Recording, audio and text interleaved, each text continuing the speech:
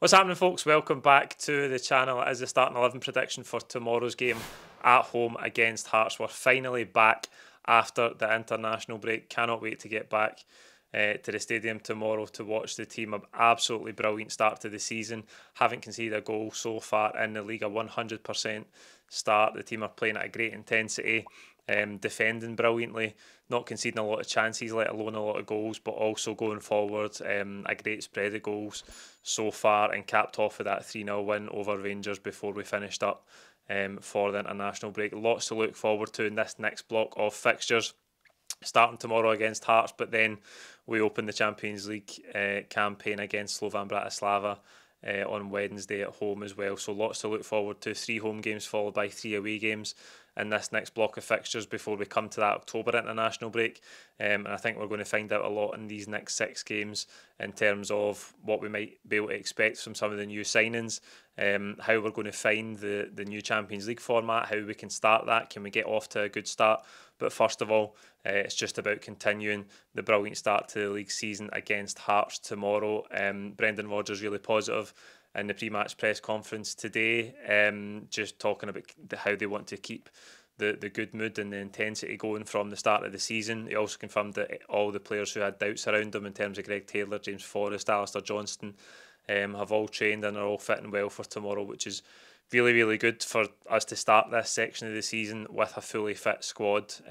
Long may that continue. I think we're going to need that depth. We're going to need the new players to step up and come in at times when the fixtures start picking up once we enter European competition. But so much to look forward to, and as I say, can't wait to get back to it tomorrow. So Hearts are obviously in a terrible run.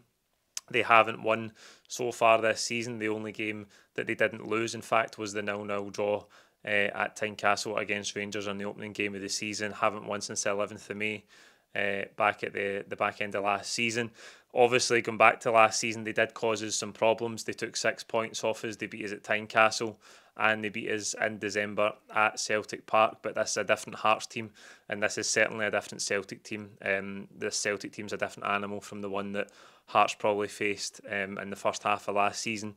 And as I say, we've got to keep that intensity up and keep that performance level up tomorrow, and hopefully we can make it a really long afternoon for Hearts. So let's have a quick look then at how Hearts might line up. Now, Stephen Naismith doesn't even know his best team, so I don't know how I'm meant to guess it, but it might look something like this. Craig Gordon's been in goals in recent weeks.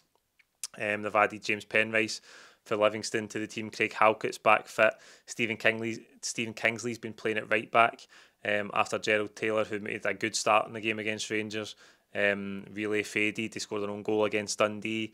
He didn't even make the squad against Dundee United, so I don't know where they're at with him. There's no doubt Devlin will be in midfield, trying to injure people with late tackles, and they usually play Shankland in that sort of deeper sort of 10 role off Kenneth Vargas up front.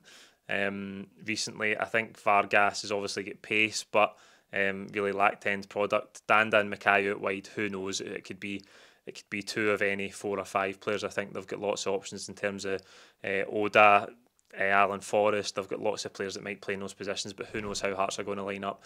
As ever, it is all about Celtic. If we can maintain that level that we've shown since the start of the season, as I say, I think we can make it a really long, difficult afternoon for Hearts. So let's look at how we might line up, and we'll start in goals as we always do with Kasper Schmeichel.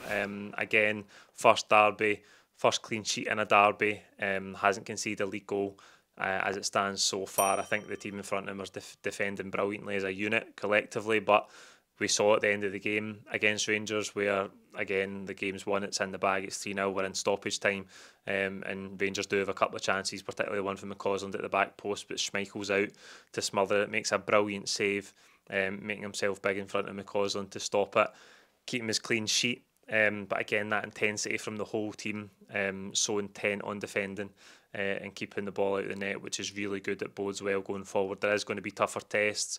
We're going to concede at some point, of course, but the European games will be way more difficult defensively, both for Kasper, but also for the team collectively. But started the season brilliantly. I just like having Kasper Schmeichel in goals. football heritage in it when you look in between the Celtic posts, and it's Schmeichel. They are back four: Johnston, Carter-Vickers, Scales and Taylor. I don't think there's any doubt about any of those positions, given that Johnston did train. I know he was injured or came off precautionary when he was away with Canada, tightness in his hamstring. I think Brendan Rodgers also said today that he had a wee bit of that before the Rangers game as well, but you look at how he played in that game, it didn't seem to affect him at all. So he'll play. Carter-Vickers absolutely fine, trained as well. Scales will keep his place, and Greg Taylor as well. I think they were all really, really good against Rangers. In midfield, I don't see any changes either. That's McGregor leading the team after having an international break off for the first time in a long time. I fully expect Hatate and Bernardo to keep their places as well. I had a really interesting discussion with Chris on the live stream yesterday. If you didn't watch it, I'll link it up at the end of the video. But there's obviously this question mark with Arne Engel's arrival at the club for £11 million as the club's record signing. When is he going to start games? There's no rush for that. He's obviously a young player, but coming from a league like the Bundesliga for that sum of money, you expect him to start games and play a really pivotal role in the team. We need the competition. We will need to rotate once these European games start, and we'll need those options both from the bench and changing it from week to week. But I think Bernardo, since he's replaced Matt O'Reilly against St Mirren, against Rangers, has barely put a foot wrong. I expect him to keep his place. There's no doubt we'll see Engels at some point tomorrow, and it'll be really interesting to see how it plays out in the next maybe 2-3 weeks. Because we've got so many new signings. I love it when you get new signings and then you find out what they're like and you see them in their first minutes.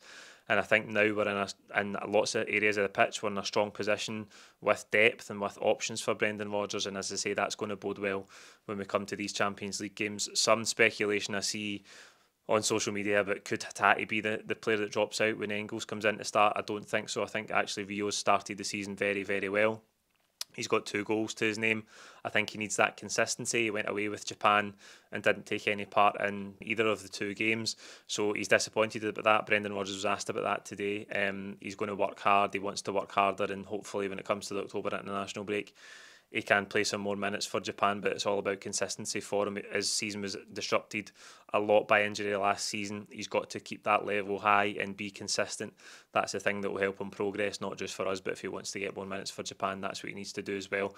I don't see that happening. I think Rio Hatate, if he can be at a good level consistently, is absolutely going to keep his place in midfield. Front 3, again, I'm going no changes from the Rangers game. Kuhn on the right-hand side, Maeda on the left, and Kyogo through the middle. That is the same team that I managed to get it right, by the way, the second time this season. I think I managed to get a starting 11 right for that Rangers game.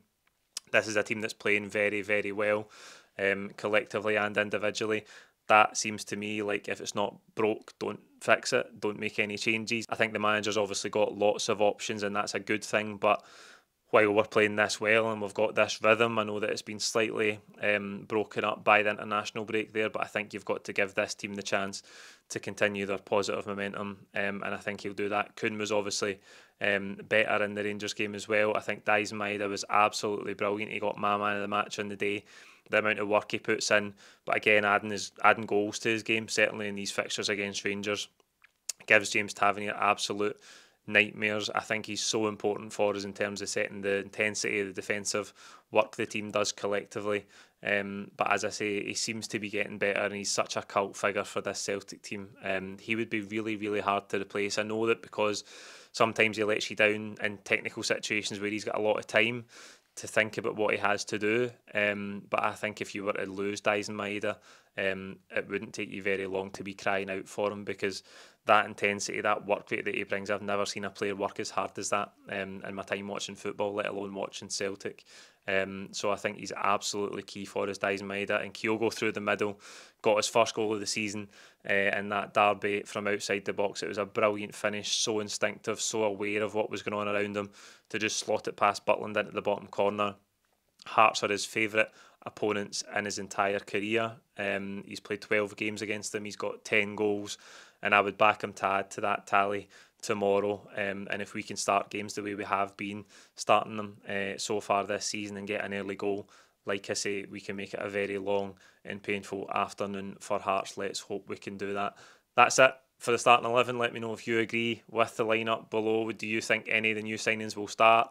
Engels, Valle, McCowan, Trusty, let us know in the comments below. Please don't forget to subscribe, and we'll be back with you with the full-time reaction after the game tomorrow. Cheers.